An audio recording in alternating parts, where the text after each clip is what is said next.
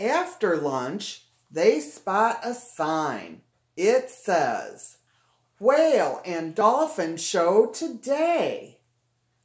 "Hooray, the whales at last," says brother. "Hooray, the dolphins at last," says sister, and they're so happy. The show begins. The dolphins jump and leap and spin. The trainer tells them to do tricks, and the bears clap and clap.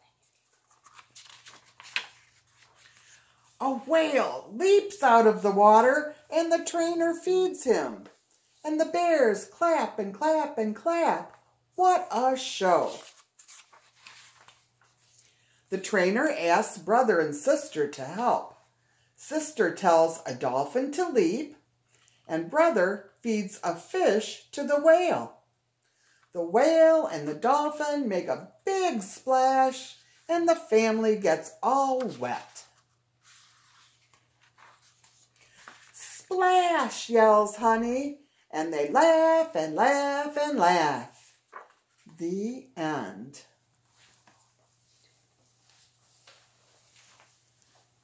Well, thank you, Miss Lynn. That was marvelous. And here's Miss Michelle. Get back a little bit. Okay, how's this? That's good enough. Okay, all right. Come on. Where's Miss Michelle? Come on, Miss Michelle. Miss Michelle! I'm coming. Sorry about that. I wasn't paying attention. Our last story is Raccoon Tune, and this is by Nancy Shaw, and it's illustrated by Howard Fine. Raccoon Tune.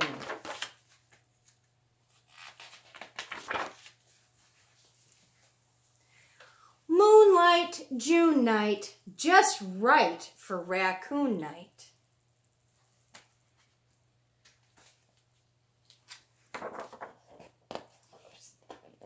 Having a hard time turning the pages here.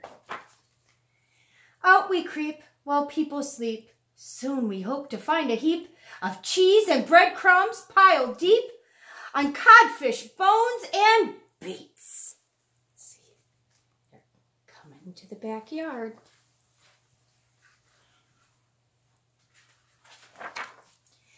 Deep in bins we always forage, clanking tins we find in storage, apple skins and maple porridge, broccoli and sweets.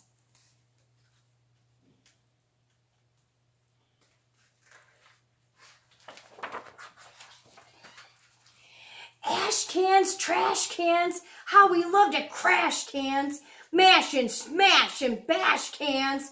We'll get that lid to pop. We have to throw it at the fence. People should have common sense. There wouldn't be so many dents if they'd leave off the top.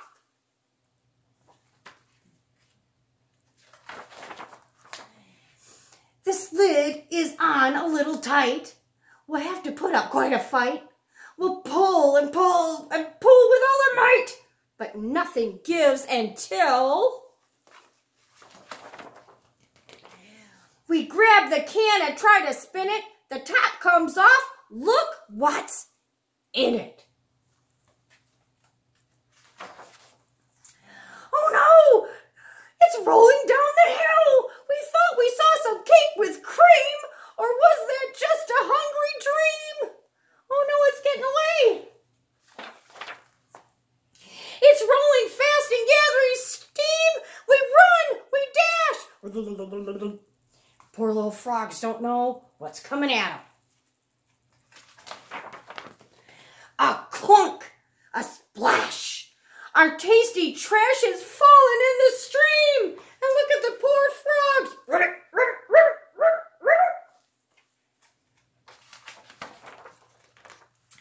Dive right in and grab it quick! Teamwork ought to do the trick! Hook a handle, poke a stick! At last we pull it out.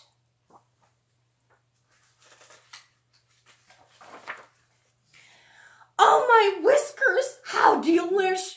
The can is full of flopping fish, a super duper supper dish. We'll have a feast of trout.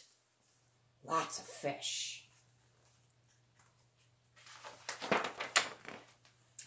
Moonlight, June night, just right for raccoon night.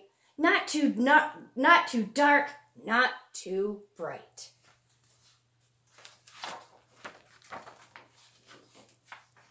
When we are dining out. And that is the end. And, well, Marvin, where are you? Marvin. We've got to find Marvin. Where are you, Marvin? Marvin, story hour is over. Where are you, Marvin? Shh. Wake up, Marvin. Marvin. What? Story hour's over. It's over?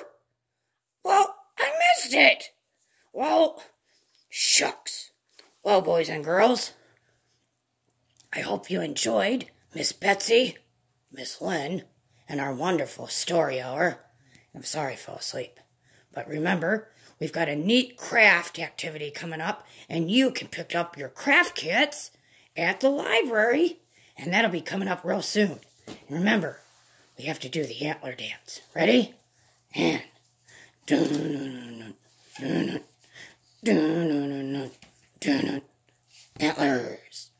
antlers. Oh, and I forgot. The kid joke of the day. Do you know what you call a dinosaur that sleeps? A dinosaur. I thought that was a good one. Well, until next time, bye, boys and girls. Ha, cha-cha-cha. Bye. Yeah.